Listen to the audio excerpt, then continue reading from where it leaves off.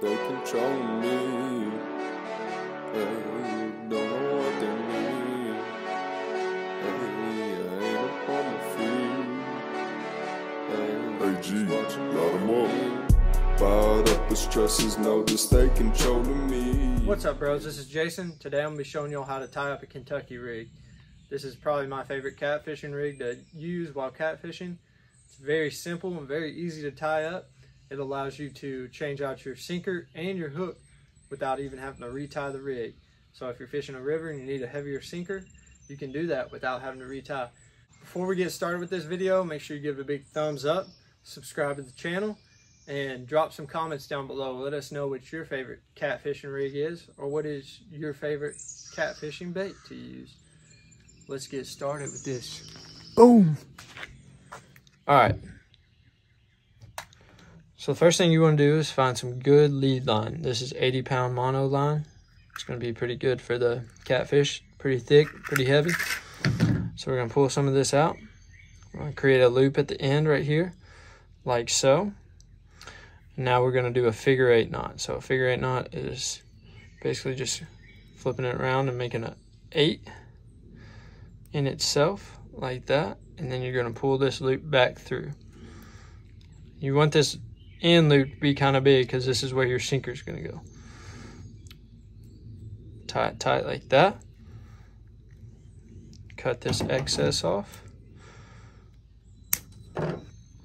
And now, to get the sinker on, all you got to do is bend this loop a little bit, stick it through the hole of the sinker, bring it back around the sinker, and pull it tight. Now this makes it really easy to exchange sinkers. So if you're going to fish a river and you need a heavier sinker, or you're going to fish a lake, you need a lighter sinker, all you got to do is slide it back out. Boom. Pretty easy to exchange sinkers.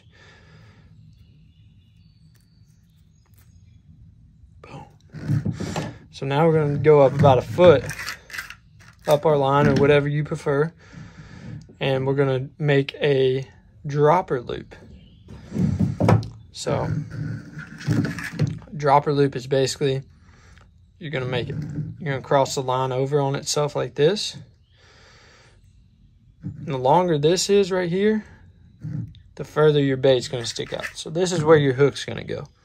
So if you make it longer, you want it to be about 6 inches, maybe a little more. So after you loop it over each other like this, get your length right, you're going to take the line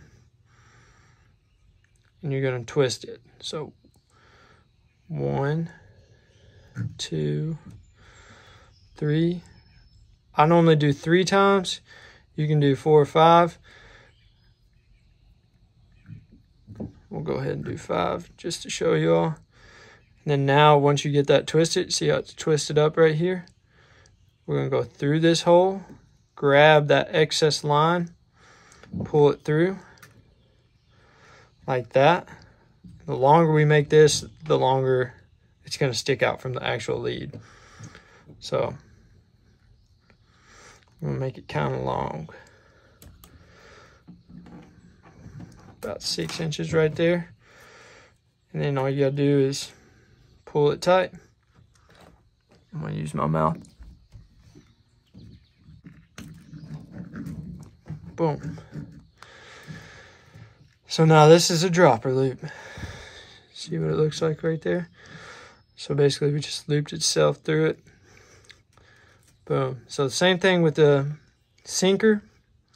All you gotta do is bend this loop a little bit, stick it through the eye of the hook right here, like that, loop it back over the hook, and pull it through. And there you go. It's on there. If you want to exchange hooks, loop it back out, pull it out.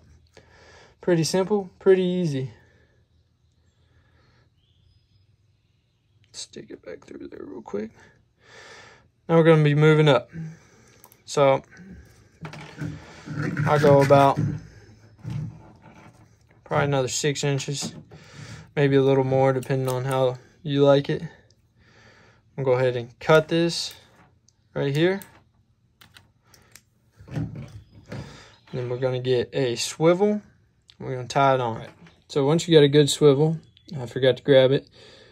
This is a 80-pound swivel. You want to just tie it on to the end of this lead. However you really want to tie it, doesn't matter. I'm going to show you all a palomar knot real quick. So you're going to take the end of your line, make a loop like this, bring it through the hole, like so. Now that you got the loop right there, you're going to make a kind of a figure 8 knot. So you got the 8 right there. Boom. You're going to take this loop, bring it back through.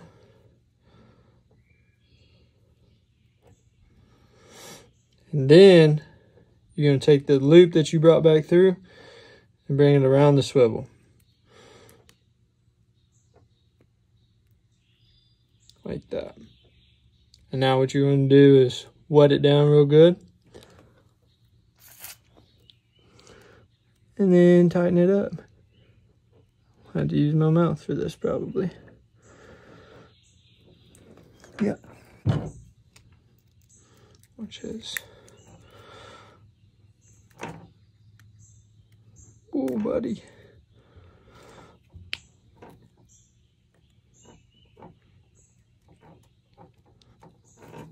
The palomar knot's a little bit harder to do with this thick mono, but it is possible. And that's kind of what it's going to look like right there. And then you just want to trim off this excess.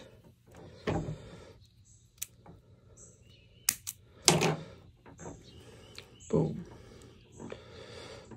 Now it's nice and tight. You got your swivel. You can tie that on to your rod. Go down the line. You got your hook right here. And you got your sinker. So this is a Kentucky rig right here. Got your sinker, you got your hook, you got your swivel. It's pretty easy to exchange these out right here. So put your bait right here and it's kind of off the ground a little bit. It's a pretty good little rig. That's a Kentucky rig. Thank you all for watching. Make sure you give this video a thumbs up and subscribe to the channel. We appreciate all the love and support. Peace. Fired up with stresses, notice they controlling me. Getting signs from time to time, but don't know what they mean.